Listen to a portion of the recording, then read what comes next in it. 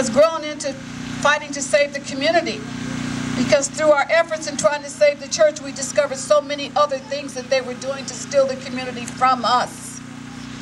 What has happened is that the Venice community for so many years, from the time that the Reeses and the Tabors came as pioneers to start this community right here where we're standing, our community felt that we were forgotten, but we took care of ourselves. We felt that no one else cared about us, but we cared about ourselves. We felt that no one else was concerned about our growth and development, so we took things in our own hands and had our own grocery stores, and we had our own community. But while we were doing that, they were strategically deciding that this one community that was intentionally a community of color was being strategically designed to be taken away from us. And without us understanding what was going on, we began to see the changes in the community.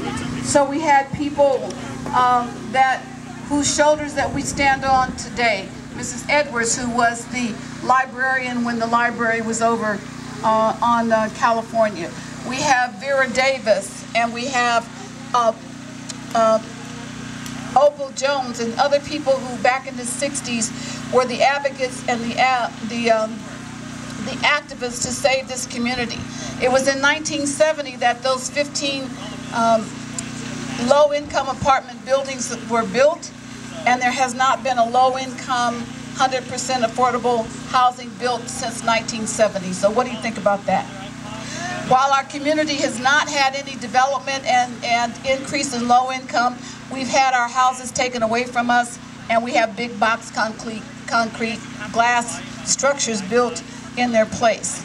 So that has driven people out of our community.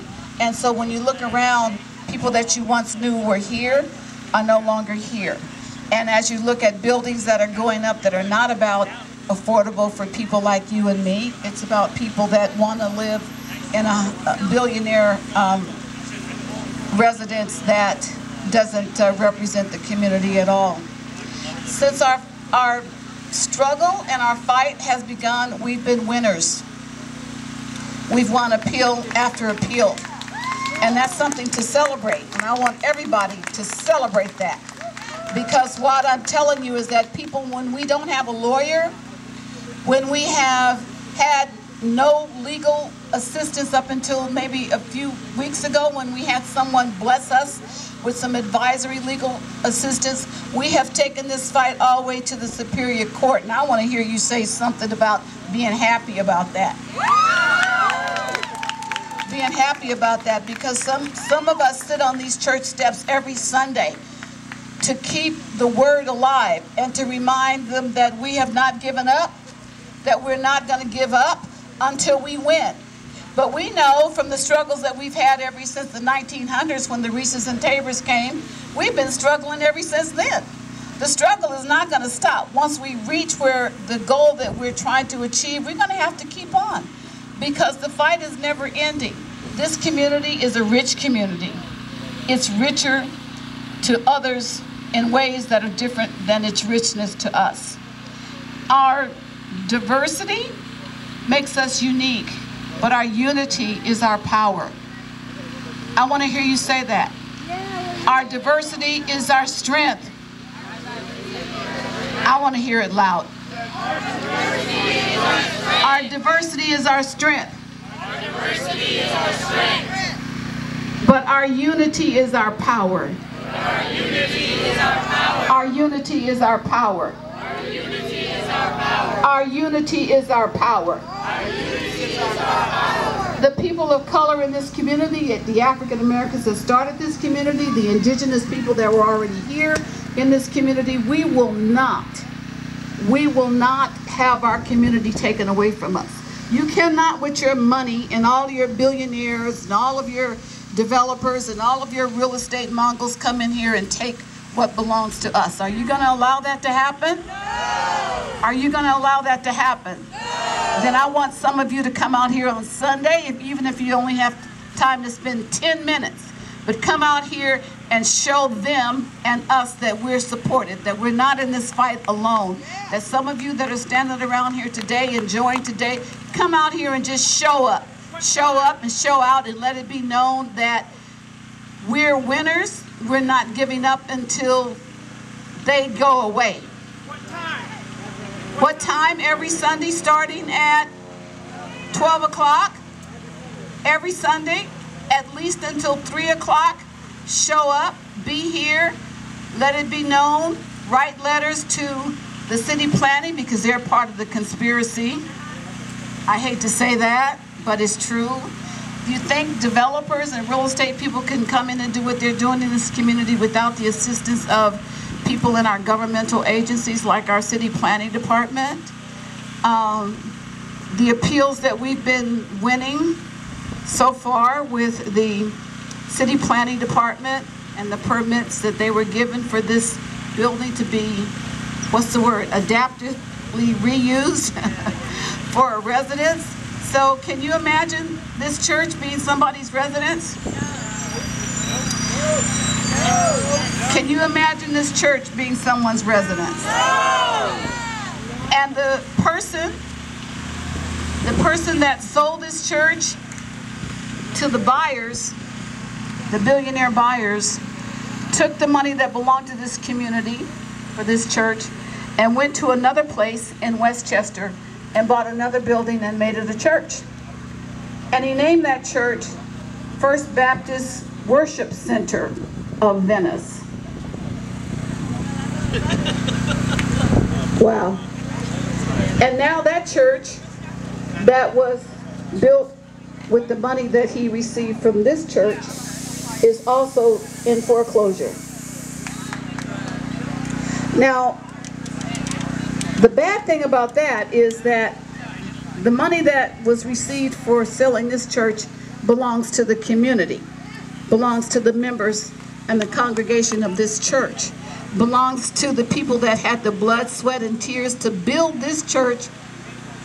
Once they left the church that was across the street here, where they outgrew, the congregation outgrew, and then the congregation spent their money, their time, their blood, their sweat, their tears, and marched across the street, this very street right here, into the doors of that church.